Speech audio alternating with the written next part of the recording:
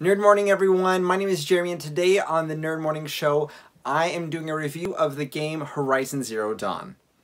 I'll add some of my own gameplay footage so you can see what I'm talking about with this game. Horizon Zero Dawn is an RPG game played from the third-person view, where you play as a character named Aloy. She is a strong, independent hunter who gets the opportunity to explore her world, and in doing so finds she is destined to save it. The world of Horizon Zero Dawn is a beautiful blending of futuristic tech and machines, yet is also in the budding of civilization. Civilization as we know it is completely gone.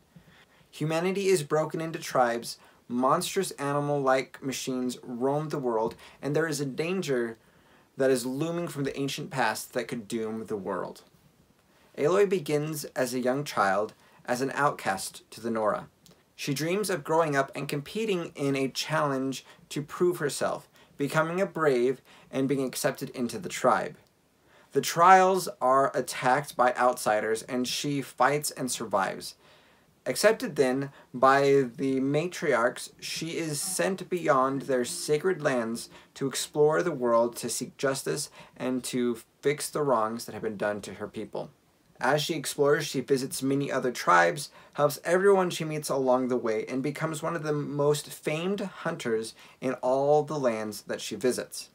She also searches for the mysteries of the old ones, why they died, and why the world is the way it is. The story of this game is fantastic, one of the best stories I have played through in games. It follows well with the fantasy elements of the hero's journey. Along with the fantastic story, you have interesting and challenging combat mechanics for this game. With spear, arrows, or various traps, you hunt machines and take down bandits. I love the combat in this game. The buttons are intuitive and the combat requires some skill, but also you can approach most situations in different ways, enabling some individuality in the gameplay.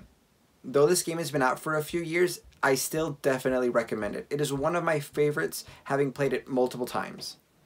If you're interested in checking out more of the game, I have made a full Let's Play series for this game, and I'll add the playlist for that below this video on YouTube. I hope this video was useful. If you wish to support me in making more videos like this, check out patreon.com/nerdmorning. Also check out more content on Instagram, Twitter, and Facebook at Nerd Morning.